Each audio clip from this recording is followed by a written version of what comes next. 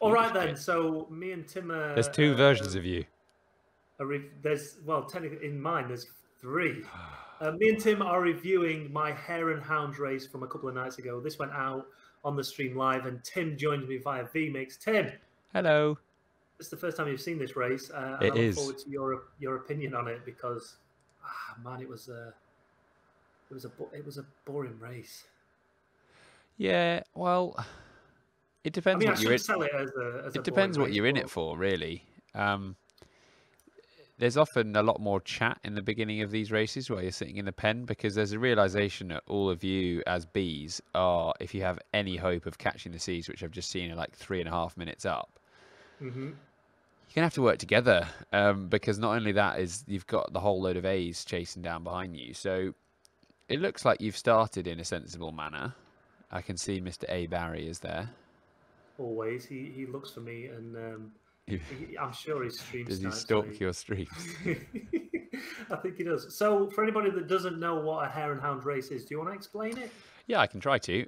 Essentially, those that are in the D, C, B categories go off before the A category, and the most important thing about the race is it's the first across the line wins.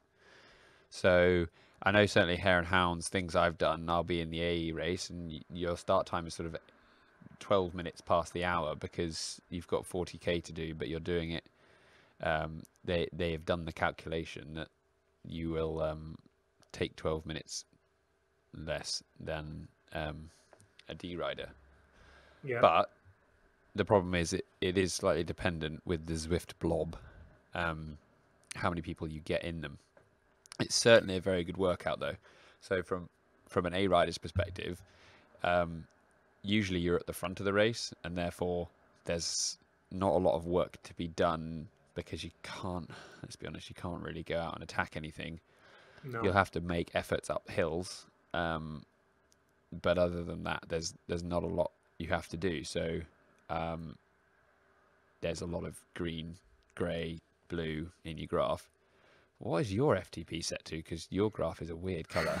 Never you mind. I've been doing some testing, so my FTP might be up around 800. No, so it's a much more solid effort, and arguably a bit more of a team time trial for the A's, because to just gently be in contention, you've got to do a lot of work.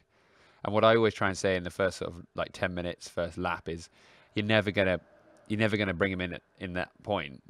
So you're never going to win it then, so there's no point going crazy. But there is a huge opportunity to lose it all by not working hard enough and people sitting on the back. Yeah. So there's also the dynamic of power-ups here, because everyone obviously hoards their power-up, which is the worst thing you can do in this sort of situation. It's talking from an A group rider, that is, right? Well, yeah, there's absolutely no reason why you should. Like, there should be... well, I often try and get an agreement within said group that as soon as you get one, you use it, but not at the same time as someone else for the first 2 or 3 laps, because no one is going to win in your group as an A or a B rider unless you catch the other two. So if everyone just wants to hoard an aero and not use it, you're probably not going to catch that massive blob of C's and D's. Good point. That is a good point. So what I found with this race is, right, the start was mellow. It was like everyone just ride out at a gentle pace and just start building that pace. And that's the first time I've ever experienced it. And there was no real chat amongst the riders as to what we should do. There was a few people saying, let's hold it steady, let's not drive off the front, because a few times a couple of guys had tried to ping off the front, and it just doesn't work when you do that, does it, on these races? No, there's absolutely no benefit to it, because, well, I suppose if you were being ultra critical, if they thought you were trying to get away, then they might increase the pace, and therefore the whole blob pace would increase. But it's not really. It's kind of like you need to ride as a team, which is an interesting dynamic on Zwift, because you can't talk to each other.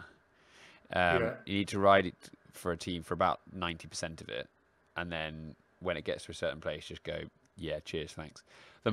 Whenever I do a Hare and Hounds, and I do them sometimes because it's a proper workout. It's not like race tactics where I will do as little as possible and then try and win a sprint. But there is a really good tool on Zwift Power, and I don't know if you had it open at the time, which has like, No. and I don't know if it does it for all of the races, but certainly for Hare and Hounds, they have like an ETA thing Oh, where right. it predicts how long what time you'll finish in, Oh, nice. which is something that I always try and type into the rides to let people know in the group to try and motivate Yeah. them, I suppose. Um, and yeah, the ETA is often the C group is often the biggest, so that's where if the A's and B's don't work properly, that's where the winner is going to come from. Mm-hmm. But sorry, are you undressing yourself here? Oh, okay, just a Yeah, a little little zip bit. down. I'm just, just a Yeah, little zip down. It's starting to get a little bit hot. but you Did use I don't know you how they do thinking of it. me naked? Yeah, I don't know how Zwift Power do it, but it's another good little piece of software that they've developed that tells you whether you'll have any chance of bringing anyone back. Oh, that's cool. I did not realize that. I remember the first time I did one of these, and I loved it. But this was at a time when pens didn't exist on Swift Racing, That would when have you just been roll up to carnage. the start line. It was Uh, carnage, but there was something quite fun about it, knowing that you're getting chased by a fast group, and hopefully by the time that the fast group catch you, they'll have burnt quite a few matches, so you're all there or thereabouts equal. I yeah, mean, I didn't see it the A definitely group for ages on this race. gives a little bit of inspiration to the lower categories to try and stay away, doesn't it? Yeah, definitely. And get that win over someone else. How often do they stay away? I've never won a Hare and Hounds race, so Have you caught them I've like all the groups or not? I think I've maybe caught the front. So sometimes the Right. C's will go past the D's and the B's will go past the C's and the D's. But for the Yeah. A's to get to the front of the group, I think I've done it once. Oh, right. So So it is a is that completely different. because there's It's just numbers again. flyers or right?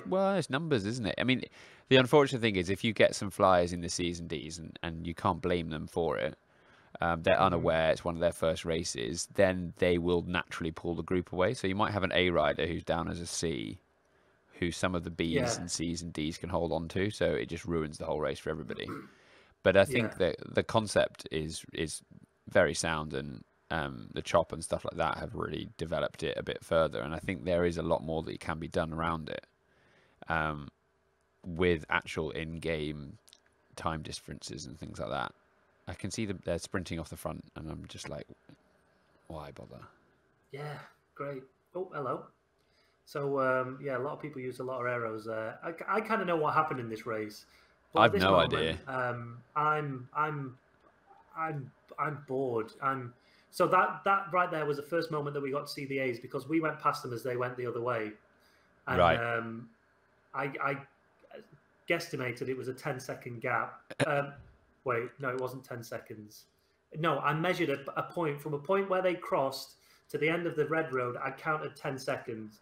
So then the next time round, I could then count again to see Right. if they'd actually closed the gap up. And well, we'll get to that. When we get to that point, I'll reveal exactly how much time they've taken out of us. I know. Make sure you subscribe. Hit that like button. Hit that subscribe button. Right, we've just caught a load of C group riders there. Yeah. The good thing about this, I guess, is the fact that everybody wears one particular uniform, so you know who you're catching and who's around you. Yeah, and I also saw loads of watt bike kits going backwards.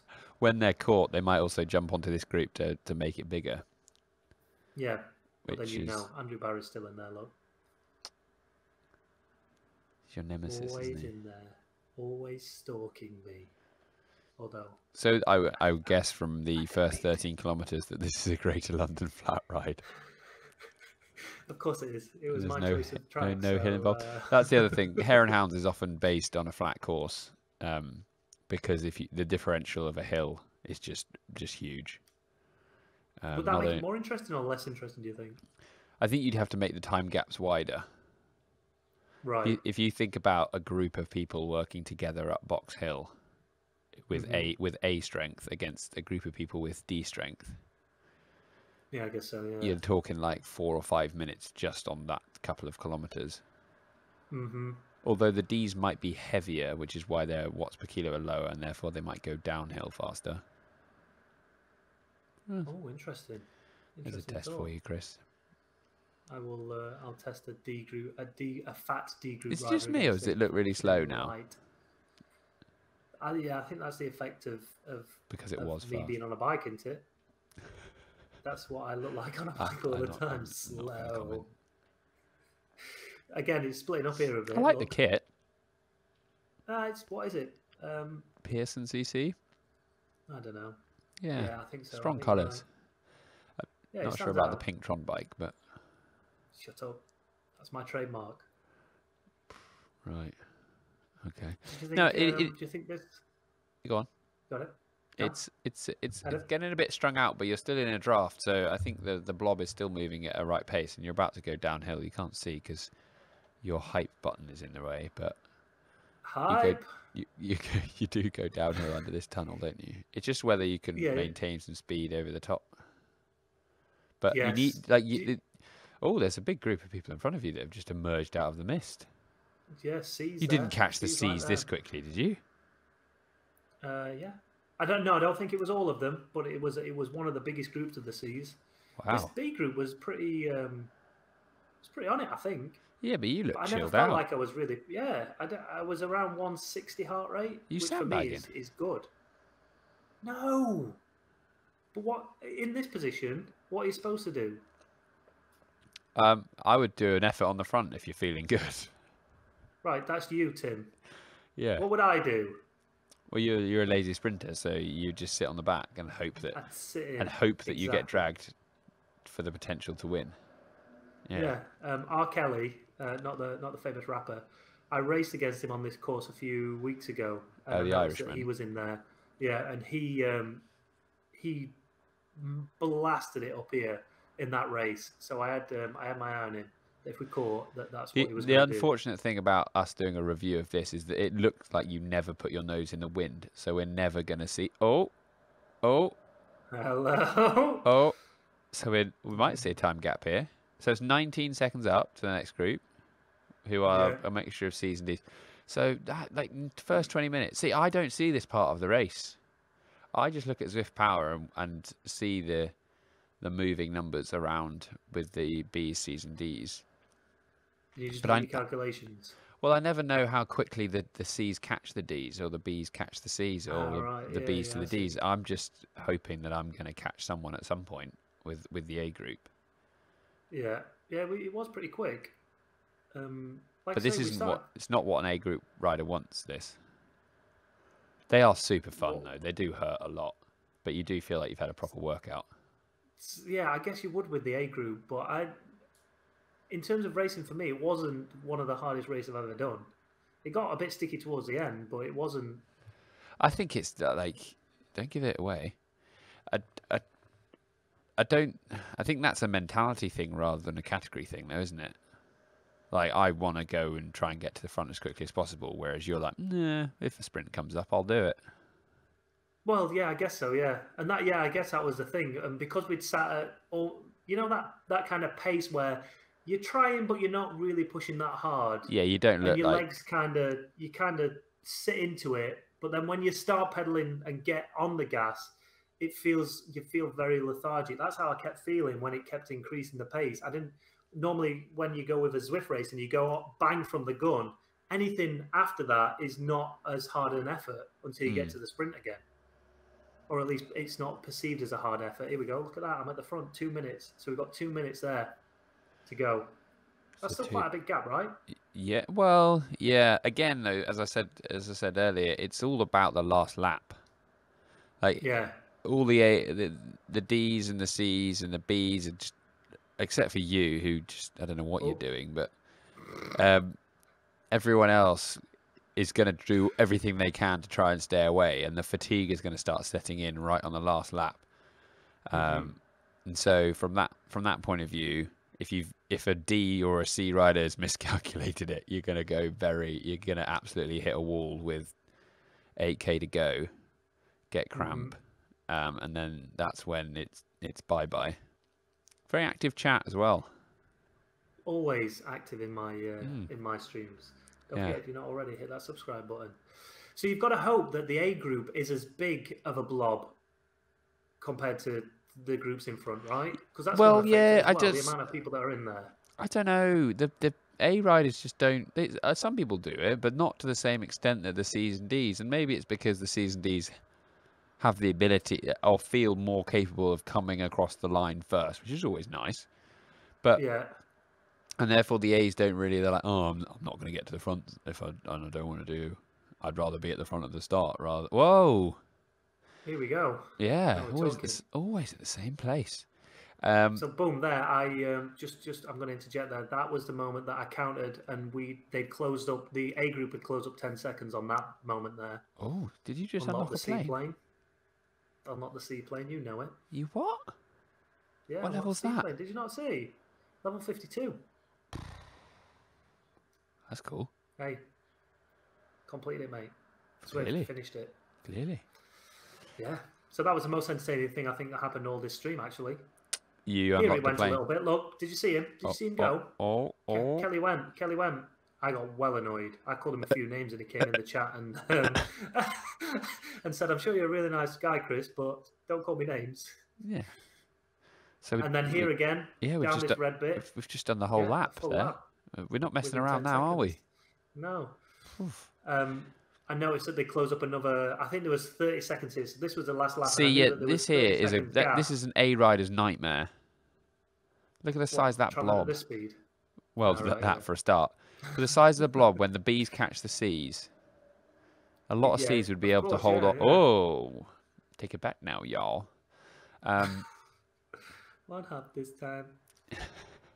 Slide to the. Right. No. What was I saying? I can't remember.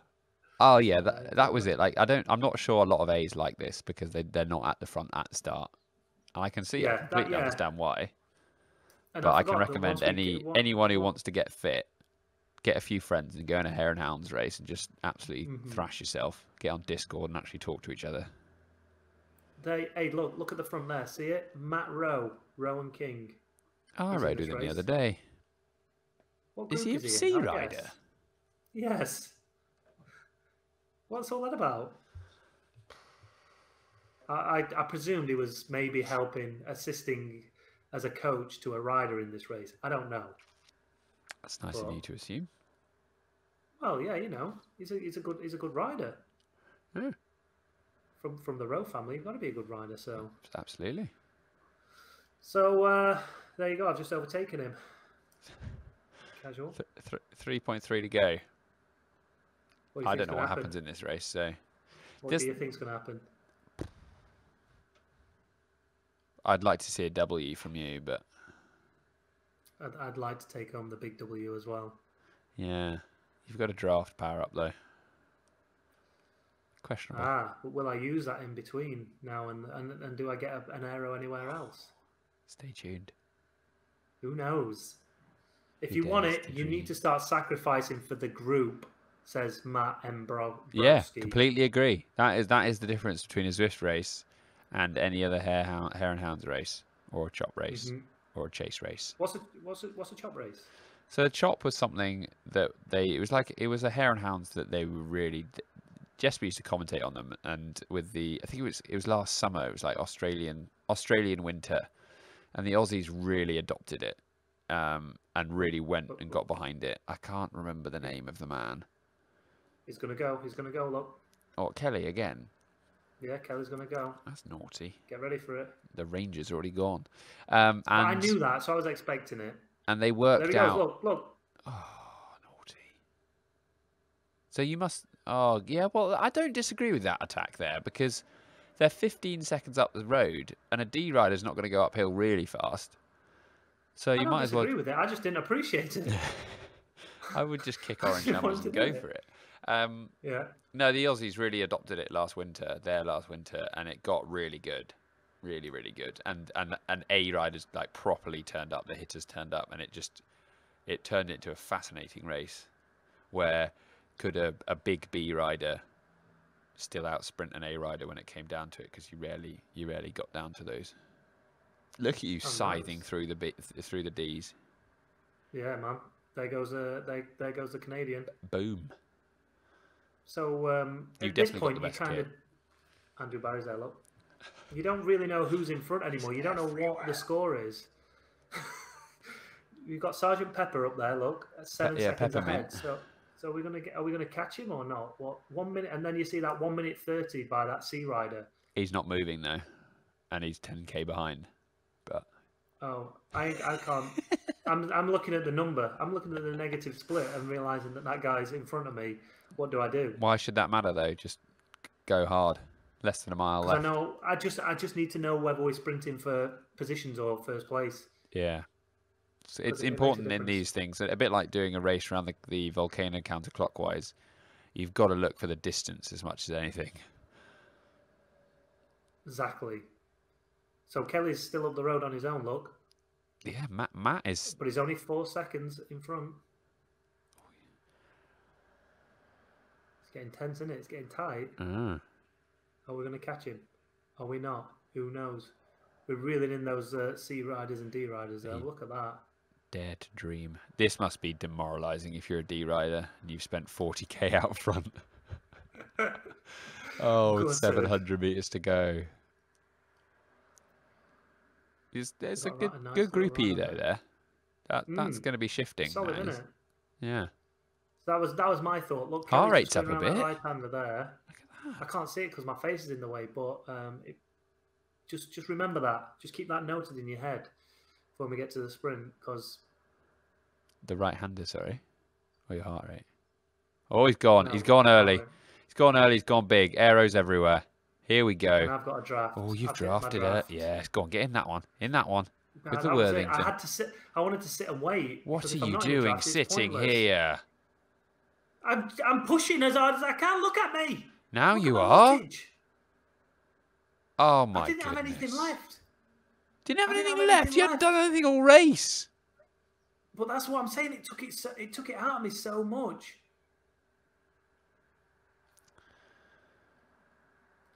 Fourth overall. Oh, did you? Yeah. Could have been third in the bees. if you'd actually bothered, like, doing the finish properly. But if I had an arrow, it would have been. Yeah, true. That was the biggest issue, the fact that I didn't have an arrow and everyone else did. Yeah, we don't want excuses though, Chris. Really? And it's not an excuse. I'm just saying that is a reason. Oh, well, that's it then. Thanks for watching, everybody. I hope you enjoyed Tim's dissection of my hare and hounds race. It's safe to say I won't be doing any more anytime soon. Tim, I think I might, having watched that. I remember how good they were. Oh, all right. I take that back. Should we do one together? And, yeah, all right. I'm up for that. You in the bees, see if I can catch you? Yeah. And I'll do a Discord chat with you. No, because that's not fair. Why not? Well, I'm just 3 minutes up on you. Yeah. Yeah, you're not getting back. This blob is massive. Yeah, how's your blob going? Well, it's going all right. How's yours going? Well, it sucks, so... Maybe we should do a multi-stream at some point, Chris. A multi-stream?